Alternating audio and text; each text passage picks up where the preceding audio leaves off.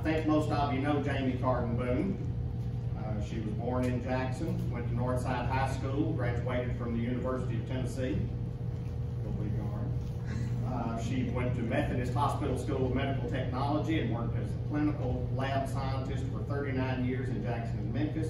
She retired from Jackson General Hospital as a lab director 10 years ago, and her specialties were in special chemistry, immunology, and molecular diagnostics. Jamie, I can't even say that, but I don't know what it means. After she retired, she completed the UT Institute of Agriculture and Extension Office Master Gardener program. She got interested in family research and joined the DAR in 2015. And Jamie has completed 5 courses in genealogy that have been offered by the DAR. She's also an avid viewer of genealogy seminars online and attends any kind of workshops that she can when available. For the last 3 years, she's been a task force volunteer at the DAR, helping solve problem applications that have been denied and finding the needed proof for those people to be accepted. And she's in her second term as a registrar for the Jackson chapter of NSDAR, and starting next month, she will also be our recording secretary. So, Jamie, we'll turn it over to you.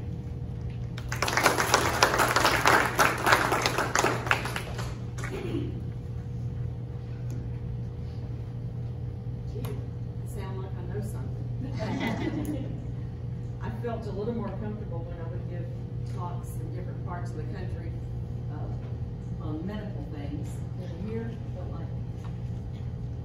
can't tell if it's, how's that?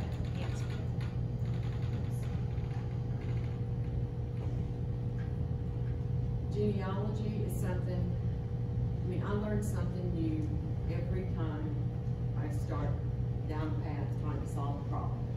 And I don't pretend to feel like someone I'm preaching to the choir, but I learn something new every time I get into it, and so maybe something I do might help you. Some of you may be new to it, you've not done any research, you kind of don't know where to start, so I'm going to go through some slides on where to gather your facts and what to do, and we'll have, want to present some databases that I've recently learned about that are just kind of fun, as well as maybe finding some information. All right. Where to begin?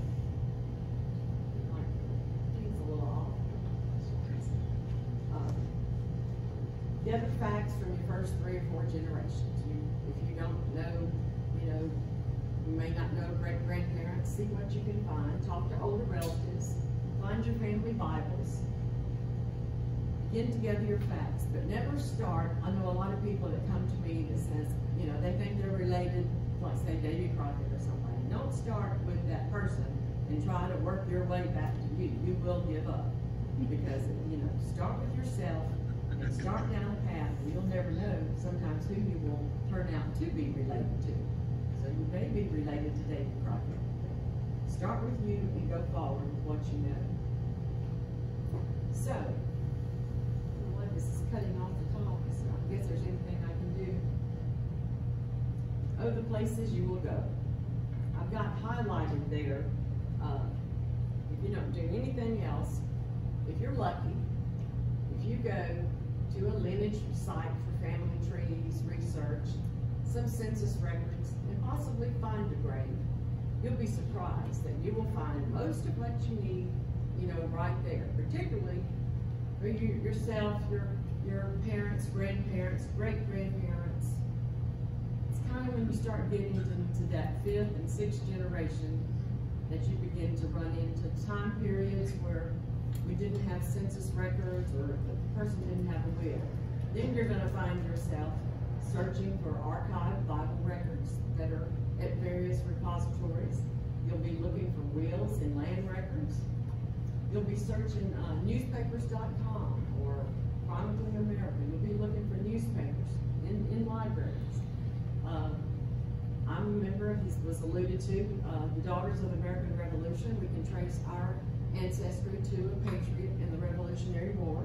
So our site, the public site, dar.org, has a nice repository of ancestors, and you can put in, it has a descendant search spot that you can type in one of your descendants, and you may find out that someone has joined DAR through them. So it's a good site. You just may open up your computer and just Google on a name. Put in the name you're looking for. And many times what will come up will be where other people have searched on that name.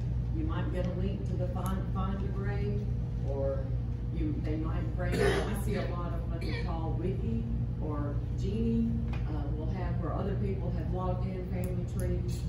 And those can be good for clues. Sometimes, particularly if they give you some sources, you may think, oh, there's a census. Maybe what they have is true.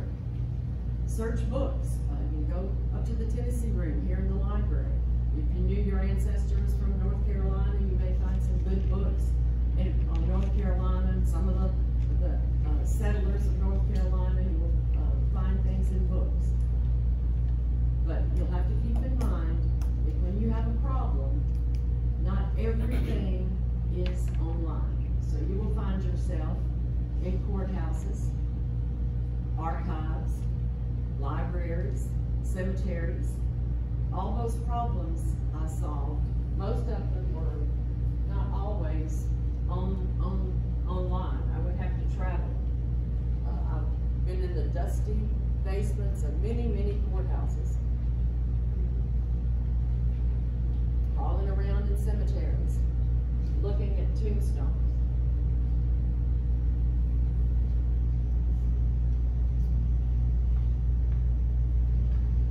When you get started, develop some kind of way. It may just be a notebook that you keep beside you.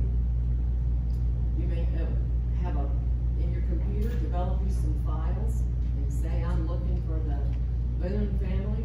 And when you find things, you want to save it on your computer, but make notes of what you find. Keep track of where you find it. You can find pedigree charts or family tree programs where you can write things on the chart that helps you keep organized. Note sources as you find them and note where you find them. Remember, and then too, you may go somewhere in one of the repositories and look. New records become available all the time, so it never hurts sometimes to go back. Well, I looked there and they didn't have anything. You might go back to that repository and they say, oh, we've now loaded wheels from a certain time period that we didn't have digitized before. So sometimes things do, if you already look somewhere, sometimes new information will come up. You'll want to pick a good internet genealogy site like Ancestry.com. Everybody heard of Ancestry.com. There is a cost there. FamilySearch.org is free. 10Tell Info.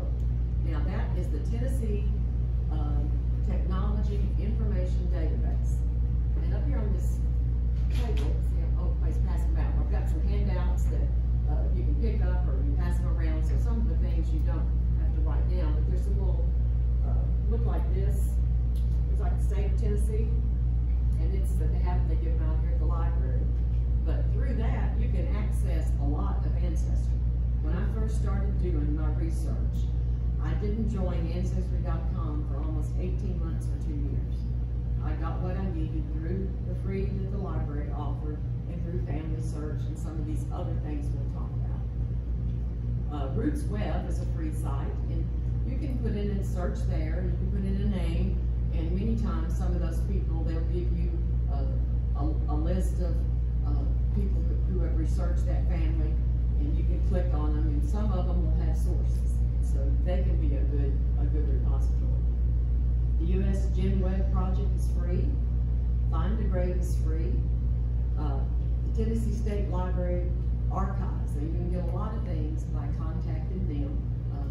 Many things that rarely have I had to charge for something. When I run into a wall, there's a place you can send your email what you're looking for, and you probably identified a book that you think it's in. And then if you join the library here and get a library card, there are links through the Jackson-Madison County Library. Like if you have a library card and you sign in to the libraries, it's not showing you, but you can kind of see the top part. The West Tennessee Library card you can access remotely They have their departments listed, and if you click on the Tennessee group, it sort of brings this up and will show you what holdings they have. And if you can't access something, you'll get this little pop-up that says you have to come to the library for this.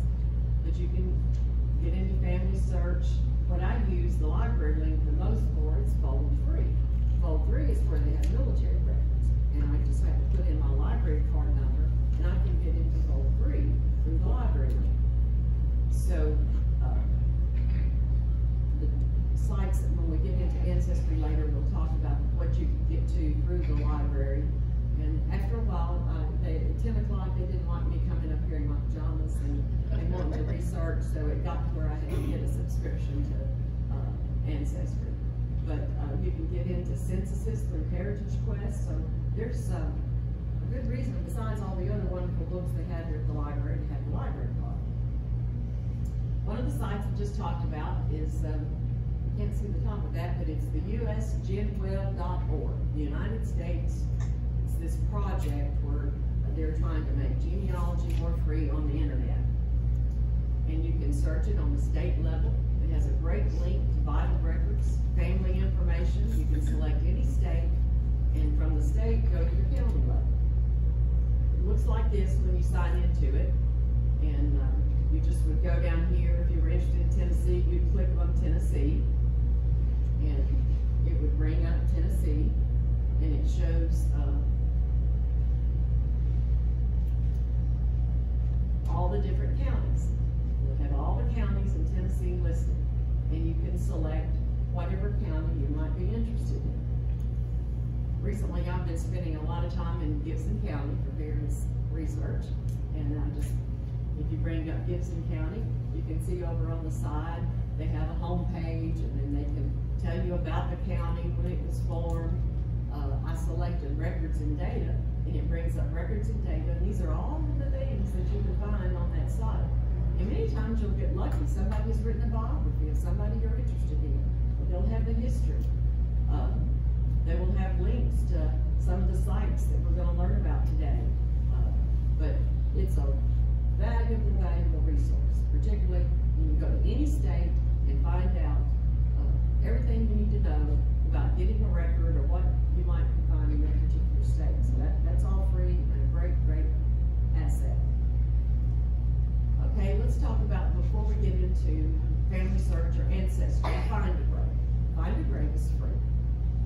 And you log into the findagrave.com. It's a free site to search. You can search by name, if you know the person's name, by cemetery. You may remember as a child going to a cemetery in an area, you remember the name of it, you don't remember what relative was buried there. You can go to that cemetery and put in the surname, and it'll bring you up all, or you can look at every person buried there, if that particular cemetery has been cataloged and read and fed into it, and you possibly can, oh yeah, that's where Aunt Susie was buried, and you can find that burial site. You'll still need, it will have things there, you'll still need to verify the family links, because not everybody, y'all are all going to be genealogy growers. You're going to not be just a hunter-gatherer. There are people that it's their hobby. They take an obituary and they create a find a grave place from that obituary with just the information from that, and they'll sometimes go and grab maybe wrong parents or something. So it's one of those things, trust but verify.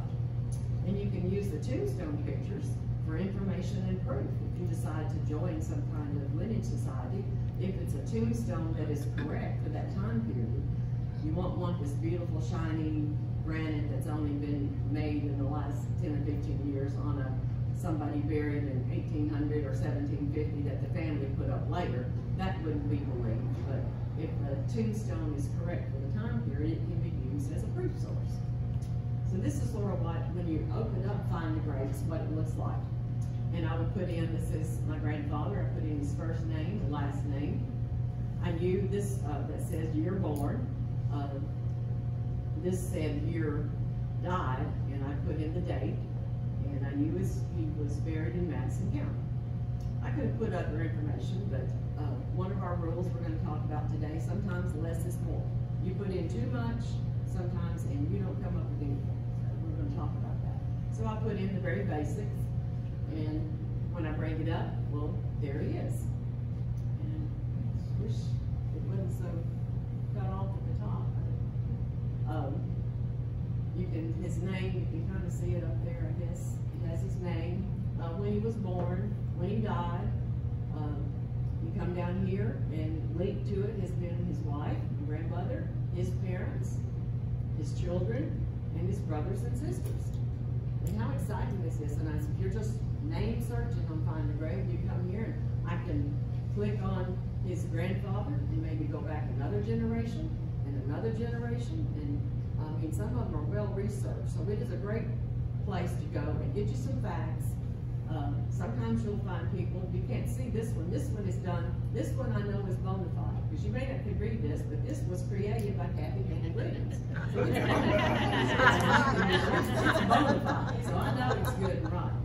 Sometimes, you know, it's not anybody related to the family, and you might need to do some checking. And sometimes you will find attached, see, these are pictures, that's pictures of his tombstones. The Tennessee State Library Archives posted this picture, because they had a thing in World War, they wanted everybody to bring in their World War I memorabilia. And so I brought a lot of things to my grandfather's, and they took those pictures and they went out and found and they posted that picture was one of the pictures I brought. So anyway, you'll find even copies of obituaries sometimes, and pictures of family. My mother did have a picture of her grandmother, and we found on her Find a Grave, found that, and you know, it can be real emotional. So find a grave, write that down, that's somewhere you're going to go.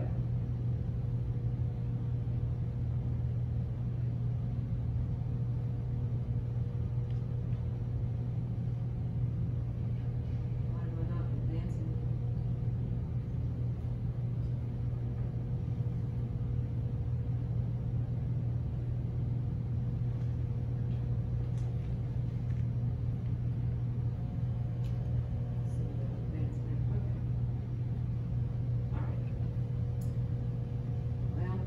See the top, basic rule of searching. In the beginning, less is more. When you start your searches, limit information in it. It's too specific and too many details. These are computers, and they're looking. If you put in the person's name, the middle name, and everything, and when you think they were born, you might have something wrong in there. And if you put in, fill in every blank, father, mother, wife, it'll look, I don't find, if something is missing, it won't give you anything.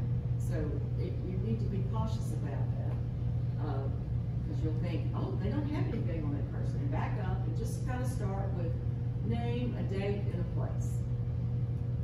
Start with that.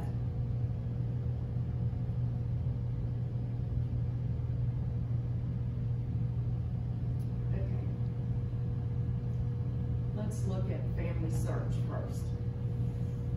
And this is a site, it comes up, looks like this, search historical records. You can kind of see, we're going to have places to put names. There's a scroll bar over here.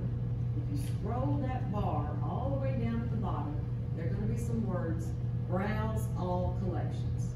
Remember that, everybody. It's going to be like you're at the doctor, you know, you have to remember 3 words, you know, remember, browse all collections. We're going to talk about that later. So it looks like that, and up at the top, there is the tab that says search. And when you click search, it brings you all these things you can search. Records is where you generally go. Records will search all of their collections. It'll search the images and all the collections they have. Catalog, we're going to talk about. This is what I use the most in family search, is catalog.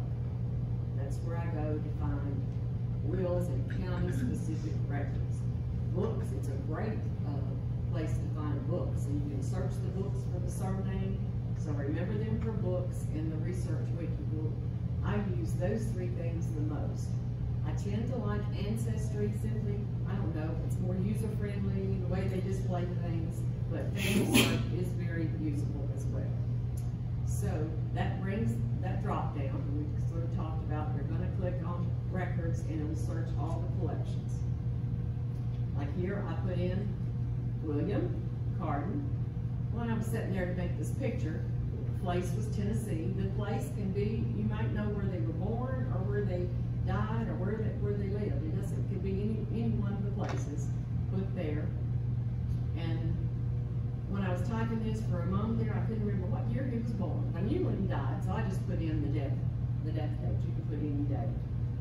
And I clicked search. Well, this was one of the times, you know, I needed more. It brought me up. There are too many William Cardens not spelled right.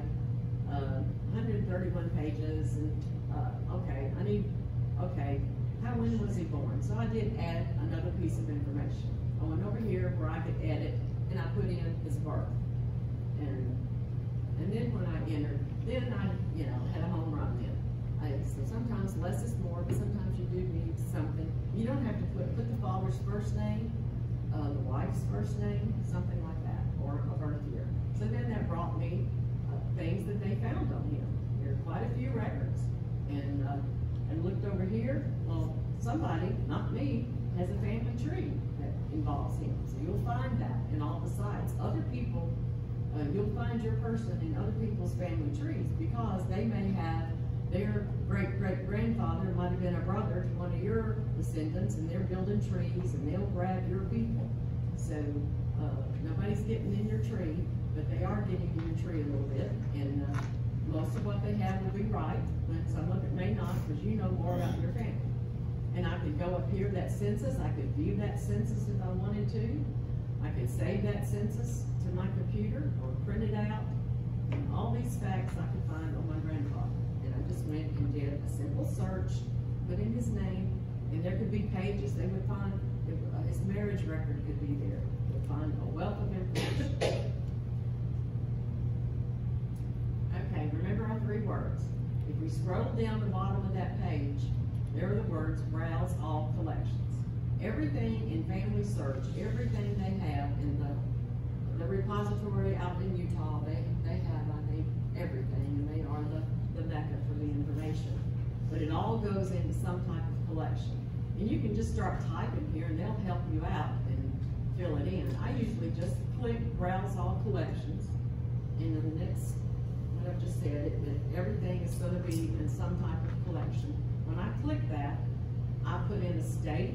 I'm looking for somebody's records in South Carolina. I would put in a state, or Tennessee. It would bring me up all of the searchable databases would come up that they might have some records. It's really good for a portal to get probate searches, marriage records, birth records, a lot of things in one spot. So I come here, and when I click that browse all collection, it brings this up. I type in Tennessee, and they've got 25 collections. And here's a few of them showing up here. I can look up births and christenings from those dates, or deaths and burials from those dates. See the little camera over here? That means there's going to be the actual document. You can actually print out the document. Sometimes it might be just an index. But it's a great place. If you hadn't found it in Ancestry, or you go here, go to your state, and they'll tell you what all the collections they have on that particular state. All right, we talked about my other favorite place in Family Search. Most of the time I find everything in Ancestry, find it great, but then when I hit that wall and I'm looking for other documents that they don't have a birth certificate or a death certificate, and they didn't leave a will, I come here to the catalog in Family Search. And you can search by place, surname, I rarely do that, titles, author, I rarely do those, I put a place. And then you put in, and this is great for international search. If you've got, you can put in any country. They have a lot of records for countries too, other countries. But you put in United States, Tennessee, and here I am in Gibson County again, and I put Gibson. And it brought this up here, because there is a Gibson County in Tennessee in the United States. So I say good, I click search, and then it brings me up all of these documents. I mean, it goes, each one of these things would go full page. You click on one, and it brings a drop down. You might have a list of cemeteries, some census records, court records. Here's where I usually come for court records. wills, chancery court records, where somebody's been named guardian of the child that's been left, or land records are here. So I click on court records, and here's a drop down, and let's say this time period is a time period that I want to look at. I would click on that. Sometimes when you click on them, it'll also might ask you to pick a county and say, well, what county, or another county if you were just looking for the state. All right, then when I click that, it brings this up. So here are all of the documents, the court minutes they have for this time period. And it tells you the film number and the image number, and we got a camera over there. What that means is I'm going to actually be able to see the record, print it out, save it, do something with it. Sometimes you will have a key above that. If there's a key above it, that means, for whatever reason, those are locked, and you can only see them at the LDS library, or we have the site here in Jackson on Oilwell, and you can contact them and go there. I have gone there when it's locked and look it up there on site. During COVID, they had the Wi-Fi signal, you can get the parking lot with a computer somehow, get on there. But you can go there, and if it's got a key, lock it up. Look it up there. Sometimes you'll see something that's kind of a round circle, looks like a film that would go on a projector, which that means it's on microfilm, and you would have to be at a site, and there again, sometimes you can get to those through the LDS, or you can contact them to look it up. And I'll have the link where you can do that. I've done that numerous times. They answer pretty fast. They always tell you 4 weeks, and that just depends, I guess, if they have to really look for a long time, but they usually respond pretty fast. So once I pick, and so let's say I'm going to go, this was the right time period. Here's where you need your paper and your notes, because sometimes I've had to look through all, because it could have been anywhere from 1824 to down here, might be the lifespan of that person. I've had to go into all of these. So keep up with where you are. Like I'm going to write down, I'm looking at minutes A or something. Write down the film number and go in, start looking, and you have to go cook supper. If somebody's hungry, you can write down where you are and you know where to come back to. So once you click on one of those things, this is what it brings up. Here are the documents. They're just like, it's just like you were up in the Tennessee room and you're looking at the microfilm, and it's just like you're the microfilm reader. So you bring them up. You probably can't tell too much from where you're sitting. These pages up here, this you can tell it's busy. You got writing all on that. The first pages are indexes. And most, I can't say all of them, but a great majority of them have indexes with the person's name. So you can look at the index, and if I'm looking for Walkers, I would go and find the Douglas. So I click on the beginning of it first to get a feel for it. See what that says. Is this going, because it said it covered 1824 to 1828. I might find the first set of records are just 1824. That tells me if I really want to be in 1828, I'm going to have to page down and find 1828. So I come over and I look at they're alphabetical. If I see that this is A, I know A, B, C, D, I can kind of guess where W is going to be, and I can skip on over. And you see this right here, pay attention to this. But I've moved over and say I found the letter I wanted to go to, and here are the B's. And it tells me the page numbers and all these names. I can look through here to see if my name or anyone that I'm looking for is in this database. And it tells me the page number. And you see this grid right here? When you click on this little grid, that grid takes you back to where you see in all the little pages, all the little pages. So if I come here and I see that my person that I'm looking for is on page 46, well then on your grid, if you look at the grid, you see there are 10 things in every row. And if I'm here and I'm thinking 40, I can go 10, 20, 30, I can kind of guess where I need to go. And not just go page by page by page. So I go and I find, here's my page 46, the person I was looking for is on page 46. This tells me I'm on 55. It's always going to be off because they don't count those index pages. So that's cool. I'm on page 46, and here's my document that I'm looking for. I can download it to my computer and save it. I will want to write where I got this, you know, the source that I'm looking at, and that film number. If I was using this to turn into somebody that's going to look at it, I would write the film number, family search, the years that I found it, you know, write down where you found it if it turned out to be something I wanted to save. And then if another one is on more than 1 pages, I'd go back to my grid and go on, skim them down to 200. Make sure you always go, if you're in one of these things and looking, make sure you always they always scan in something that says end.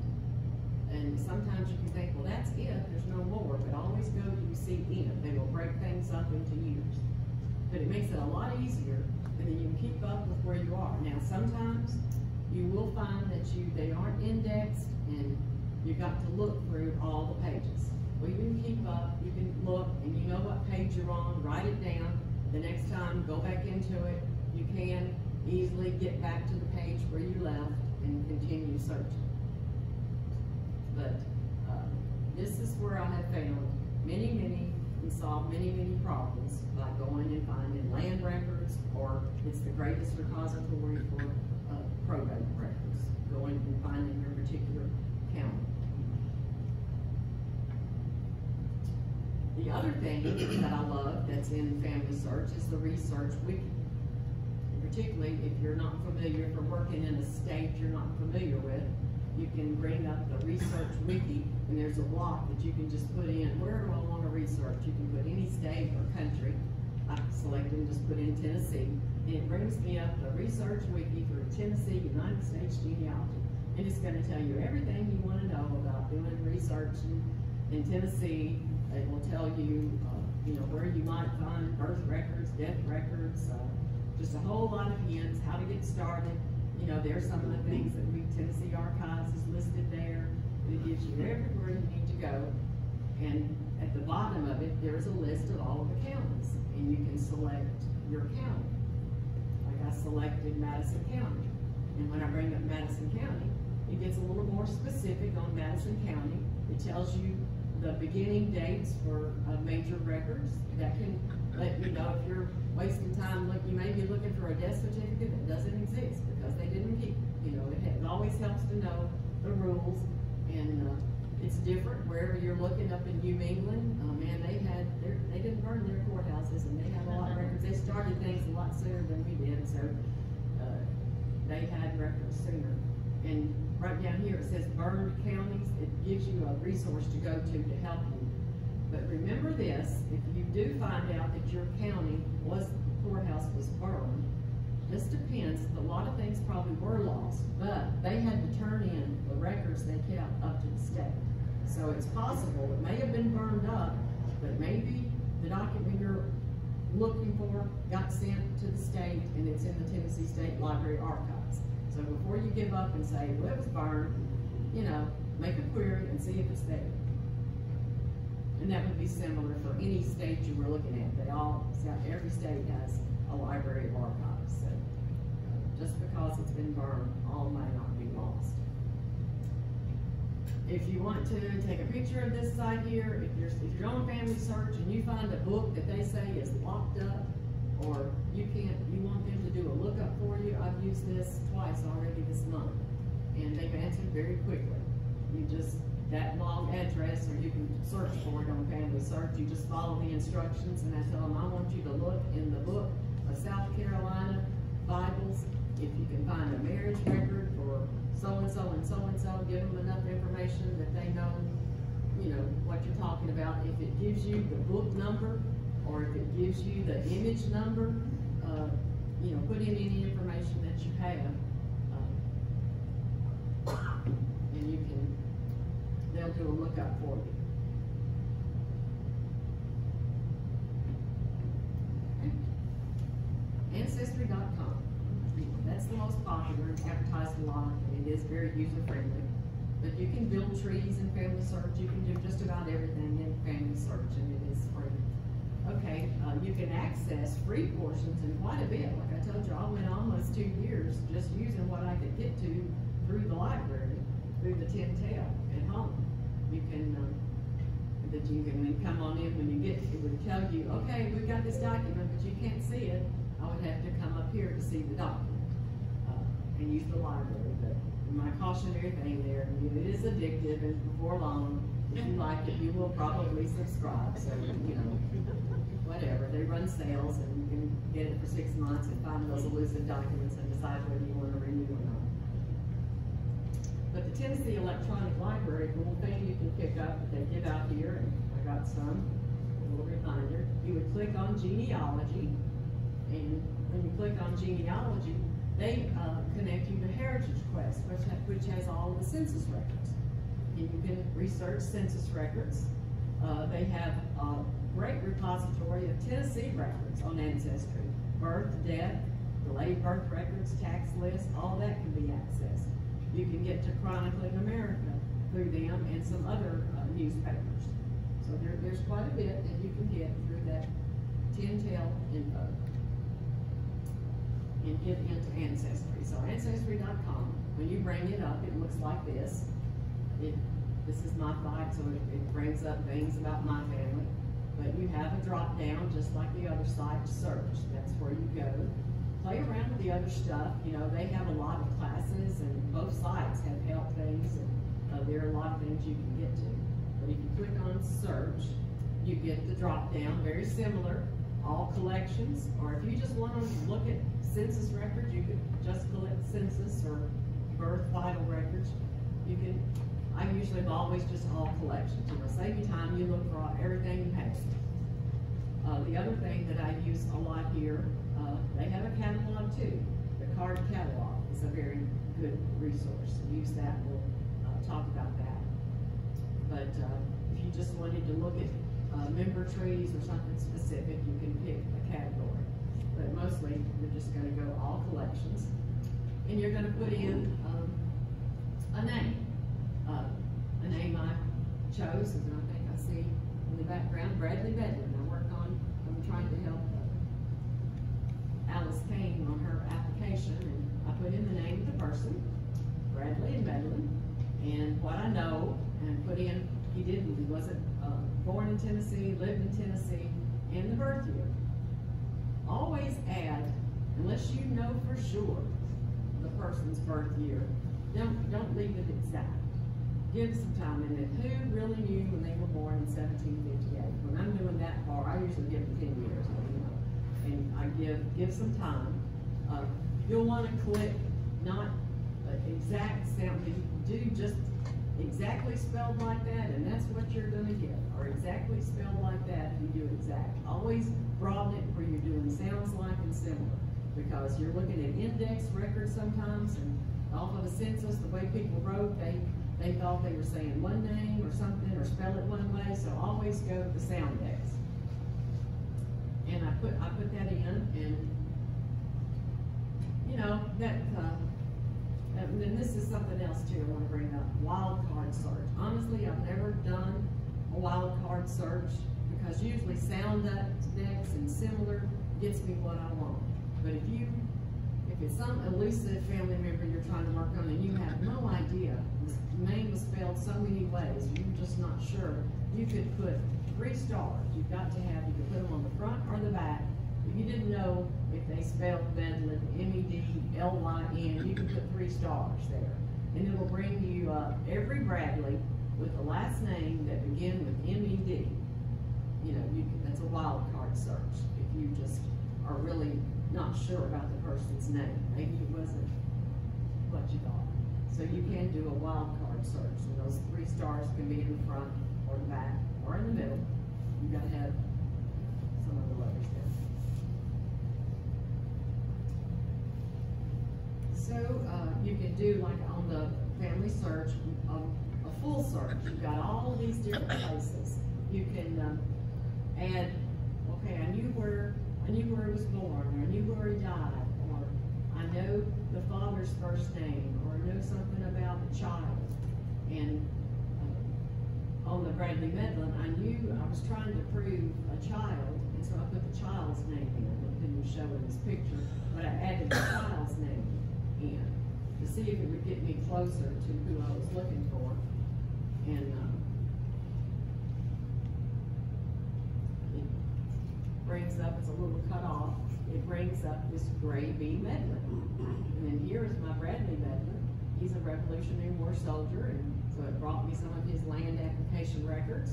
And I know I'm the right person, the right track, and here's what a family tree where somebody else has been working on this person. And that's the grandchild of the person, and in this particular case, I'm trying to prove his father is the son of Bradley, and working on that, but it brings up a family tree, and that's great. You're going to look at it, and again, we're going to trust the we're going to trust it, but we're going to verify.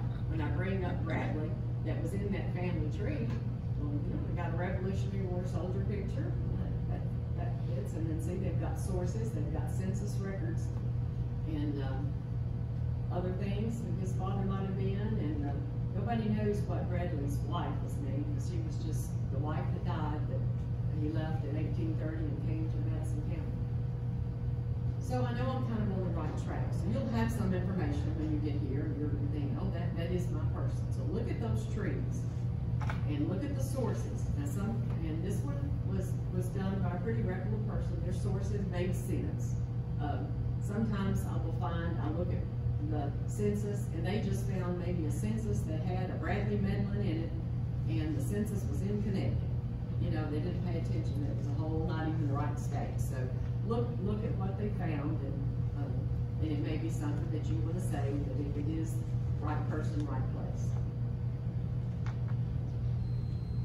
Census records are wonderful. When you look at your census records, and I'm sure everybody here has looked at census records at some point, they're going to give you names of your person you're looking for. After a while, they begin to give you relationships. You can find out where they were born, where their parents were born. Just a whole lot of information on the census records. They help you tell the story of your ancestor. You can verify relationships or find who they were living with. Find out their occupation, whether they could read or write, how far they went in school. Find out where their parents were born, and whether or not they were a veteran. That's asked in the 1930 census. How much they earned. In 1840, if you're looking in the 1840 census, it'll bring up from 1790 all the way up to 1840.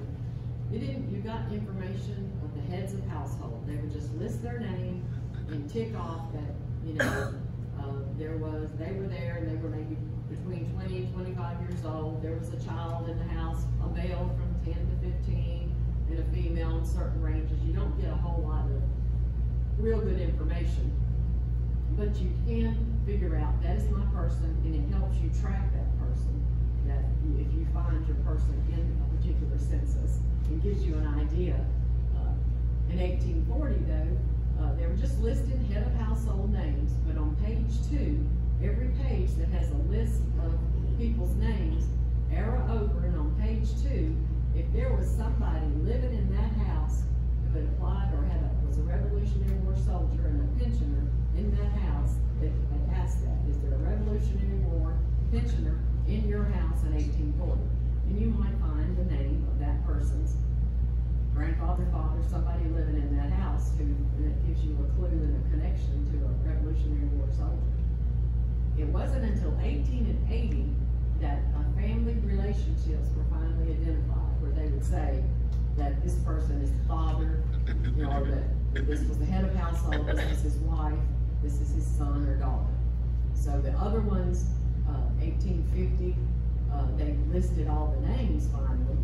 In 1860 and 1870, why they didn't put one more column and say, I don't know why they waited till 1880, because those censuses, sometimes when you're looking at those, they're good, and it most likely is a family unit, but you kind of have to look for consistency, because sometimes that person in there I found sometimes was a nephew that they took in. It wasn't their son or daughter.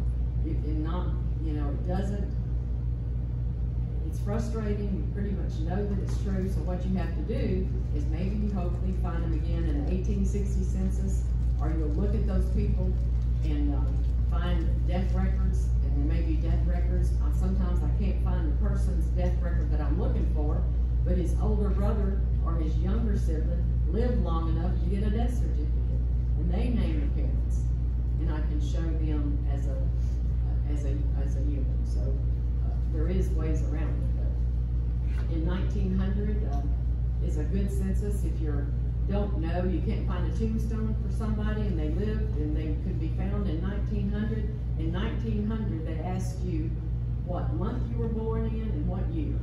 So you can use that as a good clue to find for someone that you've not been able to find a tombstone on.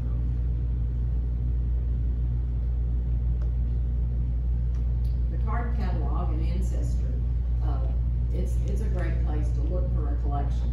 If you are specifically looking for something, you're trying to find somebody's will or marriage record, you're trying to find a Revolutionary War soldier, if you're looking for something specific, the card catalog and ancestry, a newspaper, whatever. When you go into it, like here I just I typed Tennessee, and you don't even have to complete the word. It starts giving you hints. Oh, Jamie's looking for Tennessee wills again or something. It just starts bringing you up things that start or have Tennessee in them. And this is many times where I'm going, Tennessee wills and probates. Sometimes I'm looking at the early land registers. I don't ever look at this, but I thought that was curious, that you can find the Memphis, Tennessee arriving passengers and crew manifest of airplanes from 1956 to 1961. So that's just kind of interesting. That if you think you know somebody that was with somebody that, oh, look, they were on that plane. I don't know, I haven't looked at it, but I thought that was a curious bit of database that they have. And then you can find the Tennessee Valley Cemetery relocation files. If you got somebody caught up in a relocation in the Tennessee Valley, you know, it just type in something. You can't see the keyword I typed in, but it was north. What I usually go for a lot is North Carolina and Tennessee U.S. Revolutionary War land warrants. But you can just type in Revolutionary War or Revolutionary, and then you get hundreds and hundreds of collections from all the different states and rosters. You know, so just use it like a little research thing. Type in, and you'll see what collection they have. Don't start it too late at night, because you might find yourself going down a rabbit hole that you don't get out of till 3 in the morning. But it's a fun place if you can find a little too much. So that first part is just how to get in and sort of how to search. And I don't know, most of you probably have searched in family search or ancestry, and I hope I didn't bore you with how to search details. The next part here, and we'll kind of sum up with my approach, are some great databases. And don't worry about trying to, there's a handout that I think I've got it up. You can pass them around if you want to. That have the web addresses, so you don't have to try to write them down if you're interested. And on the back is something that I refer to a lot. It's, on the back of it, you've got a thing that tells you the birth, marriage, and death availability for all of the states and territories in the United States. It kind of gives you a little clue for that you might find a record or not. But there's a lady that I follow a lot, listen to, Shannon Bennett Combs. I watch a lot of her webinars through Family Tree.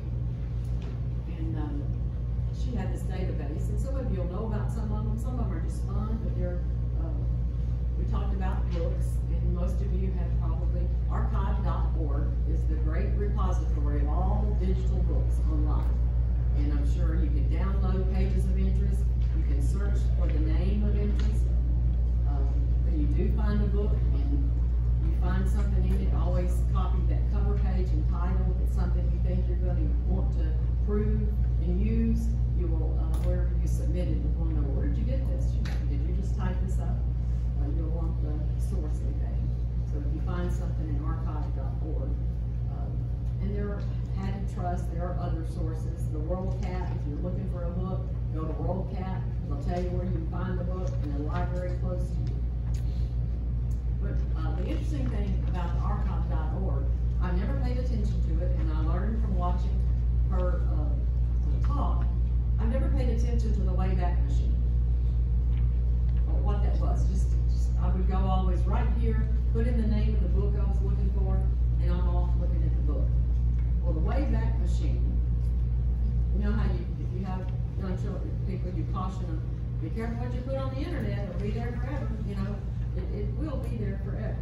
But how many of you have been doing research for a long time, and you used to go to a site, you know, Susie Q's Genie site, and it had all kinds of good stuff, and you maybe copied something from it, and you got it, and then later you kind of, where did I get that? You go back to that site, and it's no longer there.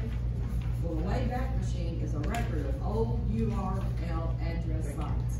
So if you've got an old site that you used to go to and want to go back and find it, it may not be maintained anymore. That person may have reformatted it, gave it another name, or that person may have died and it's just sitting there. And so after so long of inactivity, they go where you can't just Google them and find them. But you can search with a keyword, or if you still have that old URL address, you might actually find something that you had lost, or you wanted to go back to that site to see where they found it. So I thought that was cool. I didn't know what the Wayback Machine was. So usually nothing really ever disappears from the internet. The American Battle Monuments Commission, abnc.gov. That is a site that's responsible for overseas cemeteries. And burial searches can be performed, similar to sort of like Find a Grave, but you can find where someone, if you have a family member who's died in the war, any war, and they're buried overseas, you can find their record, their rank, their unit, their state where they enlisted. You can find that on this American Battle Monuments Commission site. The Atlas of Historical County Boundaries. This is maintained by the Newberry Library. And it's sort of a one-stop place for historical boundary changes in towns and counties. It has an interactive map, because sometimes you got to keep in your mind when you're searching for somebody, okay, this person, I know that they live in Crockett County, and they never left Crockett County. But sometimes they may not have never moved. That house didn't move an inch, but it was Crockett County, and Gibson County, and another county at some point. So it may be help you figure out, it's now Gibson County. Maybe I need to look in Gibson County for the birth record of this person, or marriage record, or something. So it's good to look at things like this so you know about the area where you're looking that maybe, and I mean, I usually, if I've got a problem, I look at every county that I think that person could get to for records, because you never know that how close they live to the county line. That's a fun site. The Bureau, I spend a lot of time in land, you know. It always goes back to the land. And the Bureau of Land Management, I call it the GLOW records.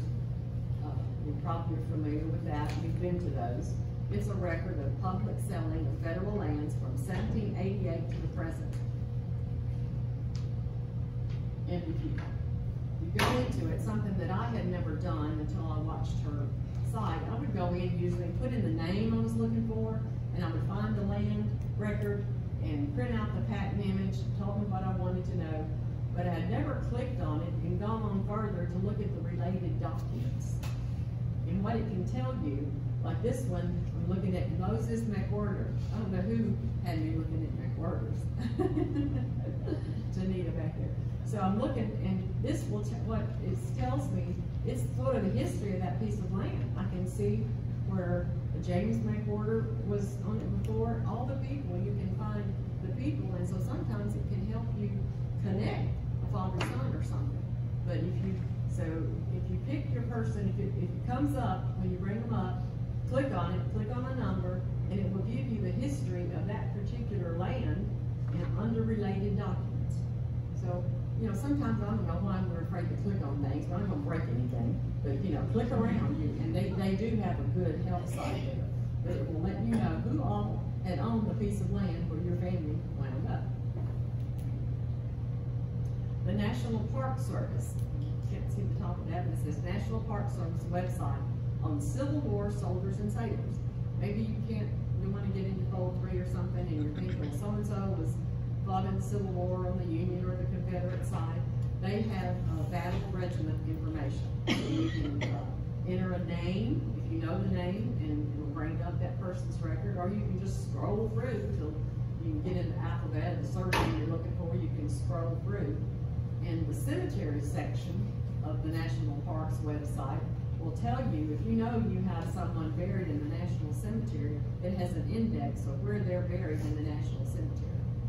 So that's kind of an interesting fun site. I'm sure any of you, if you've done any military research, you've gone to the NARA, the NARA National Archives.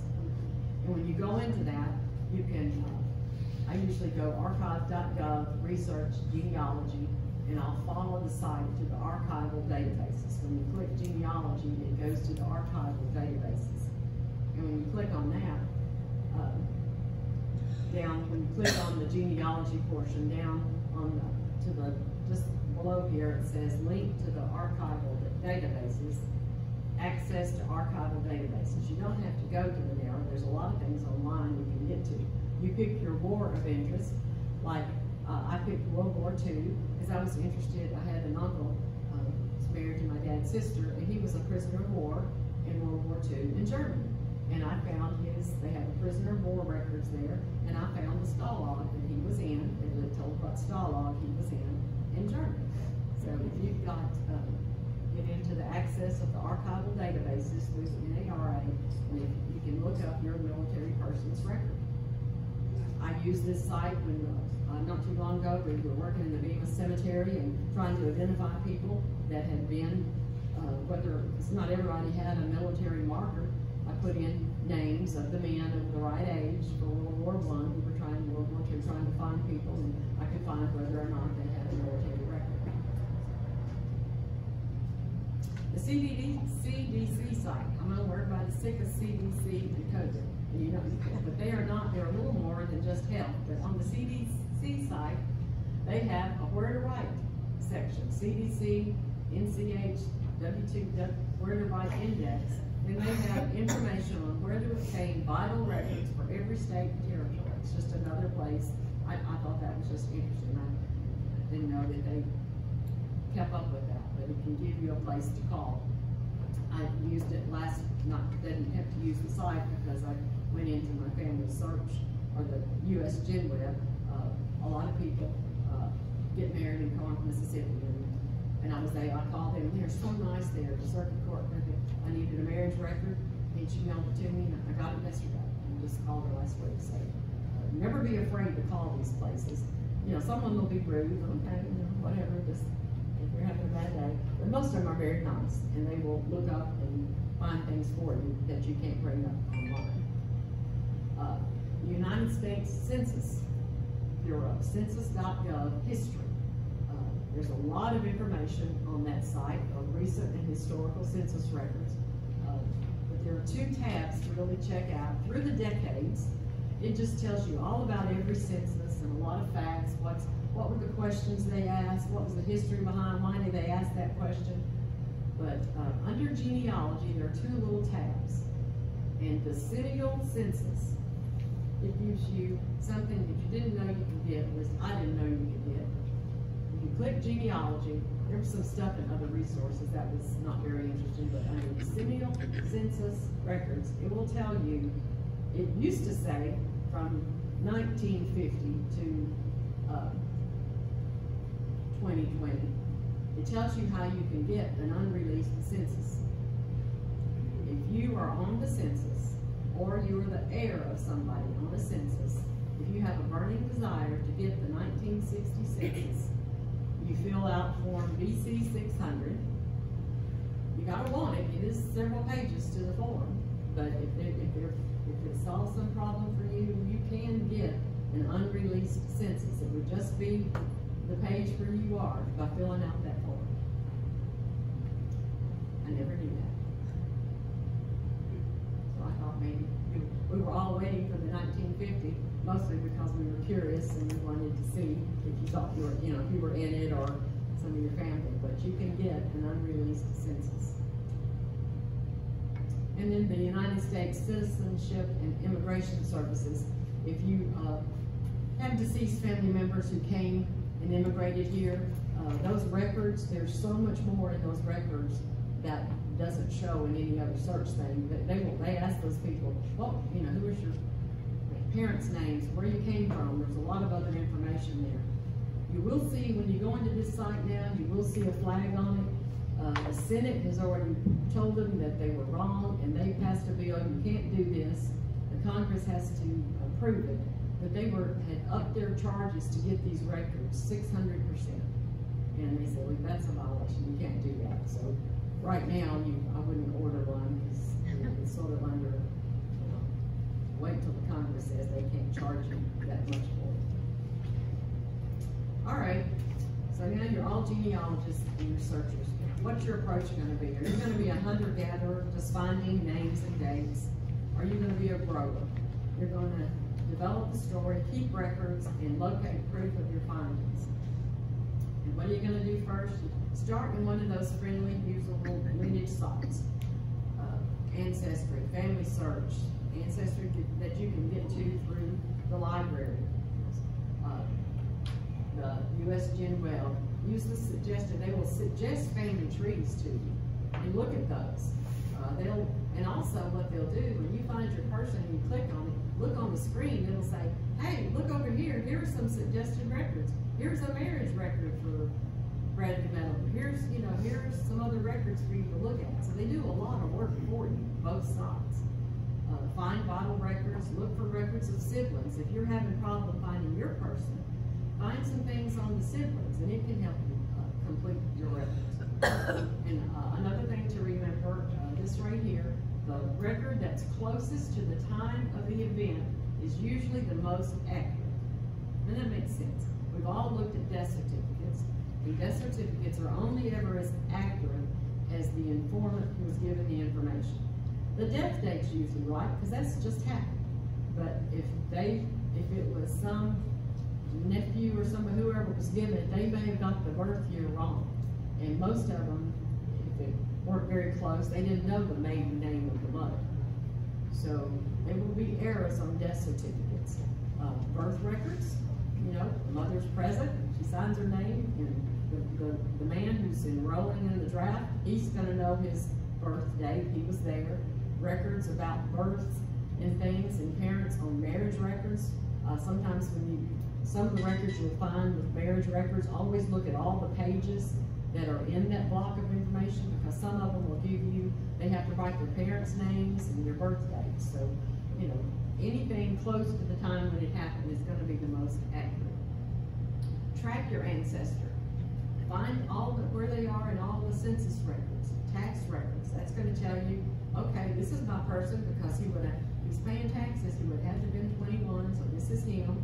Or if you find a record, well, that couldn't be that person, because he couldn't have been paying taxes. Look at the land. There's a great site, Path of the Patriots, on the TSLA site. City directories, they will tell you where they live. The military records in Fold 3 are go find a Revolutionary War application. RevolutionaryWarApps.org, you can find where they applied for the pension, and many times they tell the names of their children, their wives, they'll tell you where they were born, where they live, where they enlisted. So always go, if you're looking at that, if they were a Revolutionary War pensioner, they will have a lot of information, and there'll be a lot of information sometimes when people apply for a Civil War pension. The Tennessee site, I love Tennessee State Library Archives. They're very helpful if you want them to look up something in the book, but they have this site for following the Patriots, Path of the Patriots. And this was a problem application that I did for somebody trying to join the DAR under Aaron Gage. And he wound up being buried in Tennessee, dying in Tennessee, but he was from New Jersey, and a lot of soldiers at that time went down to Georgia, where a lot of people first enlisted. He did go and enlist in Georgia. But if you click on any one of these little colored circles, it will tell you where in New Jersey that was, where he was in Georgia. then after the war, he was in North Carolina for a little while, and he went up in Kentucky, and then he came down to all these counties in Tennessee. So it gave me all those places that I finally found records in Kentucky for the child that he had, because he was a lot of traveling around in there, and the person that I was trying to connect him with, I finally found him in Kentucky. It let me know, where I might track him, and it makes a nice, pretty graphic to include in the application too, or something that really shows where you've been. But and another thing.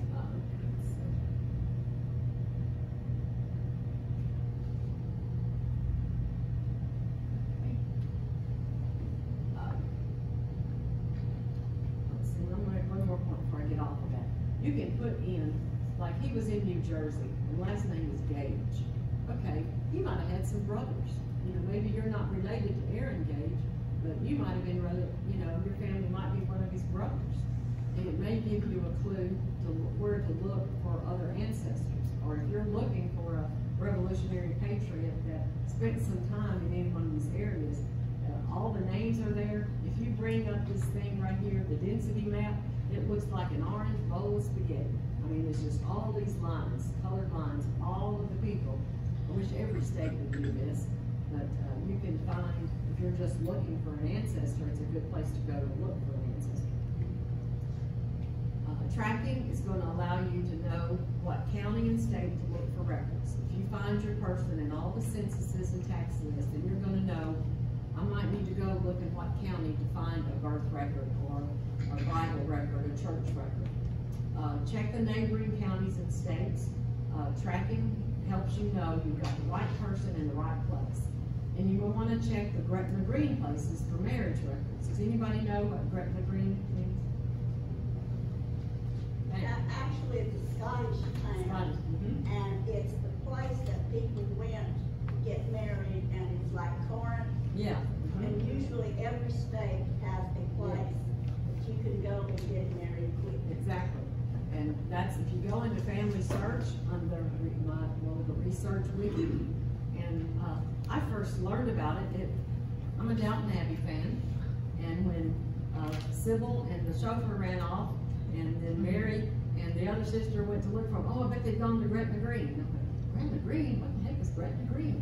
And then went to Mary, so I went to the Research Wiki, looked it up, and Gretna Green, you had to be 25 in England at that time. People wanted to get married, and then younger, wanted to get married quick.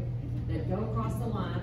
You only had to have one person, a witness, and most of the marriages were performed by a blacksmith. And for a long time, they had an anvil on the marriage certificates. But that's where it got the name. So if you go to Gretna Green under Family Search in the Research Wiki, it will bring you up all the Gretna Greens for various areas. Now they've got the southwest part of Tennessee is Iuka. Of course, my parents were married in Corinth, Mississippi. That's about to go to the war, and they went there and got married to no waiting period. But you can find the Gretna Green, and this is more real time. You're not going to have somebody back in the 1800s going to go states and states away. What's the most famous Gretna Green right now in the United States? Las Vegas. And you can get married by Elvis Presley. So if you're looking for a marriage record for somebody in more current time, you might think, well, maybe they got married in Las Vegas. So that's just kind of a fun little tidbit. But look up and look at those, places near where people were living, and that maybe they were. Okay, enough is enough. What's reasonable and enough? The genealogical proof standards, when you're dealing with a problem, you at least want to have 2 independently created evidence items in agreement. You've got 2 things that says, this is that person who is the father of such and such. Or keep a log of where you've searched, because it gets frustrating. Perform just reasonably exhaustive search. You can keep looking. I've got some things that I better put aside there that if you'll look on forever, I may not ever solve it, but maybe I will. Records close to the time of the event are the most raw. Write up your conclusion. If you're having trouble writing your conclusion, it's probably not sound conclusion. If you haven't convinced yourself yet that it's right, you're probably not going to convince anybody else, so you might need to work on it a little more. DNA, that's going to be a new source. Tomorrow we may find that with the use of DNA, some of our sound conclusions may be wrong. Or we may find that there were accurate conclusions. Get started, have fun, go crazy. This will be you. Somebody will be coming and telling you it's 2 in the morning, come to bed.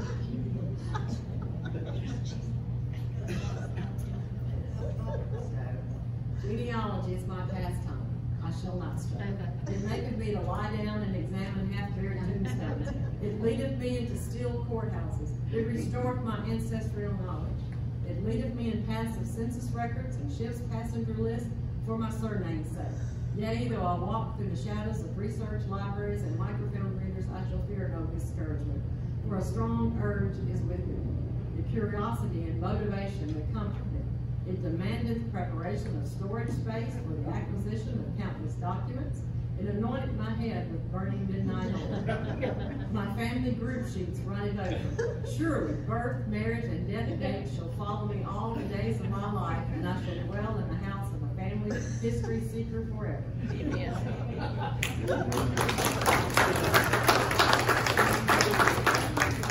Anybody have any questions? Or I'm sure y'all have a favorite site or something that, and there's so many more. I kept having to finally just come on here early. I kept going up and adding something to this. Yeah. Jamie, when you were showing the Patriot Path, what site was that on? That's on the Tennessee State Library Archive. Okay. And they have a section under that says other online resources, and they've got several things.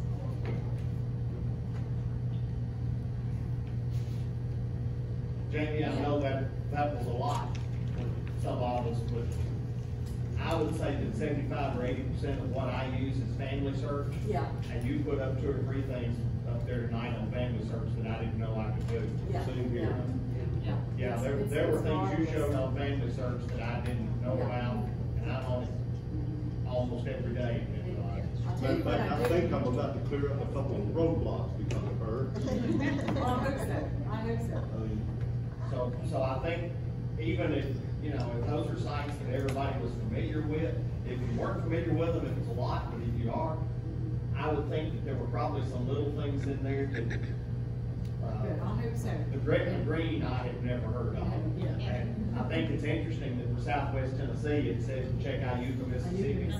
Because Brenda and I went to the library in Florence, Alabama about a month ago, and I overheard the guy in the research room telling the lady there, well, if you can't find it, look in Iuka, Mississippi, because that's where everybody from Florence used to go to get married.